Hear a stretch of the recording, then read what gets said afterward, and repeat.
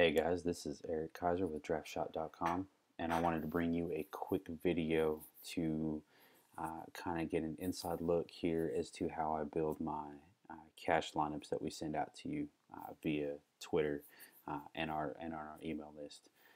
If you are not currently on our email list and you would like to be on our email list, head over to draftshot.com and you will see right over here on the right hand side as this page loads. You just put your first name, last name, and email address in, and then confirm it, and you will be able to sign up for the list. We do send out daily lineups of who we think is going to be a solid lineup. You can see we have lots of articles rolling through here of players that we want to target. We do NBA and NHL right now. We will roll over into Major League Baseball as it comes around this spring. So be sure to tune in. We're also working on quite a few things here to be able to bring some better information to you in our forum section. So lots of really good things going on. Tony Lauer's done a great job as far as getting some of this information together. So it's going to be a one-stop shop to help you out. Now for my lineups, I do use two methods to pull the information to derive at the players that I want to pick for the night's slate. The first thing that I do is I build a daily spreadsheet that looks like this. These are all posted in my articles on the Draft Shot webpage. If you ever want to find one, you'll just look at the players to target information for that particular slate. This one's yesterday, and then you'll just click here, and it will open up in a Dropbox settlement, and then you'll want to open it into a Excel viewer from there. So like you would click the download button. I've already got it downloaded, so I'm not going to do that. This particular spreadsheet is going to be able to give you information. You'll see a lot of color codings. A lot of people have questions on them. There is a legend right here at the bottom that will explain the color coding to you for the player cards as well as for the projections. So really good tool to use. It'll kind of give you a great idea of what you should be looking for the night, and then you can go from there. The other tool that we use, or that I use, and the rest of us at Draft Shot, is going to be Fantasy Labs. Now you'll see here on the right hand side, I already have all of my players locked in for the roster that I chose to use tonight. I did not use the optimal lineup. Some of the optimal lineup information that it gave me, I wasn't sold on, so I didn't use it. But let's go ahead and get right in so that we can kind of see what I look for as I'm building this particular lineup and how I get that information to get it out to you. So Jordan Clarkson at 5,500 was projected at 23 points. You can see that over his last 10, he's almost negative half a point under his projection, and he's only exceeding his projected points 40% of the time. So he's got a pretty good downward trend over the last 10 games. But if you kind of look over the month and even the season, he's pretty steady. I mean, he's not a stellar player, but he's definitely a player that you can put in there and get you, 20 to 25 points, sometimes 30 if you're lucky. What my main focus here was, really good rating for the opponent rating here, as well as his projected ceiling consistency and his projected floor.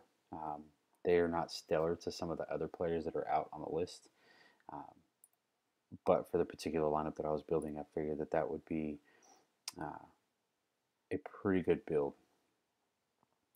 The second player that I went with, and when we look at all this data, here's all the data from the projected points down. You can see I've got Isaiah Thomas, who's in the top 3, and I've also got Jordan Clarkson in the top 10. Tonight was a pretty easy slate based on the fact that there is only 5 games. But these are the 2 players that I chose to go with. When we look at Isaiah Thomas had some really good ratings here, but had some really bad ratings up here. So I went and I took a look at his previous games. Put up 41, 20, 22, and 34 in his last four. Looking at the defense that he's playing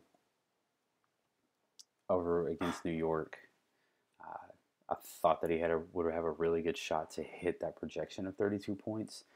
In addition, I also did some research of his previous games against New York, which he also did really well. And then for the results, that particular game is over. So you can see he ended at 38 points, which worked out really well for me. So those are the 2 point guards that I went with.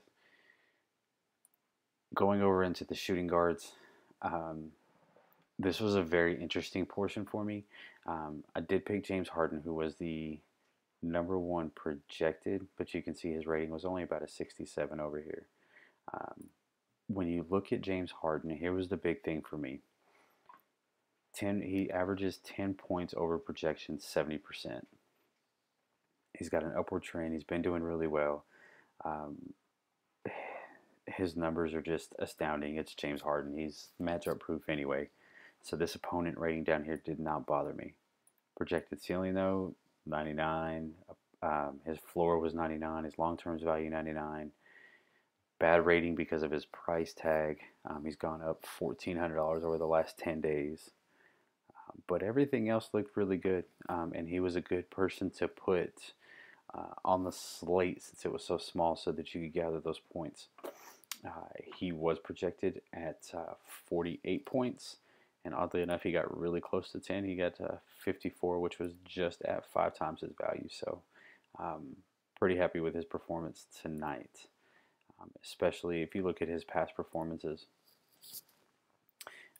The last couple of games, 54 and 70. So he's really picked up his game right before the All-Star break. And that's why he made the roster tonight. Lou Williams, who is playing right now, averages about 1 point over projection, and 60% of the time he exceeds his total projection. So those are pretty good odds. My main purpose here is to kind of look at their floor, their consistency, and their ceiling when I'm looking at cash games. I'm not so worried much about upside or their bargain rating, their Vegas score. I don't really care about their salary change.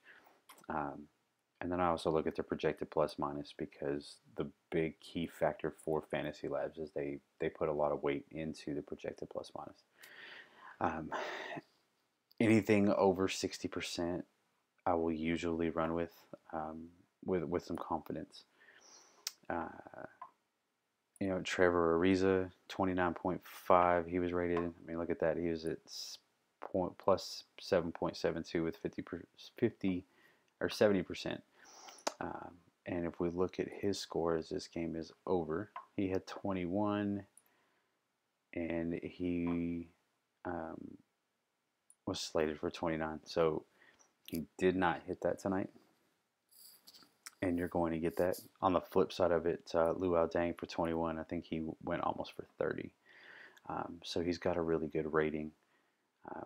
So as you guys wonder how I look, or for the data that I look at, this is kind of the beginning of it in a nutshell. There is a lot more that goes into it, but I don't want to make this video extremely long. If you have any questions or you want to discuss some of the data that I put together for the lineup, feel free to reach out to me. You can find me on Facebook. We are here in the FanDuel group. You can find me at Eric Kaiser, Keiser. And you can also find me on Twitter at Eric Kaiser. So you've seen the name for the Twitter account associated with DraftShot. Feel free to reach out to me. We can discuss it. You want me to look at your lineups or give you some insight of what I have, feel free as well. If you want me to make some more videos on some of the stuff that I'm looking at and things of that sort, I mean, let's talk it out and let's figure out a way that we can all take down some of these GPPs and take some of these money from the Sharks. All right, guys, tonight I'm signing off. You guys have a great night. From DraftShot, this is Eric Kaiser. You guys have a wonderful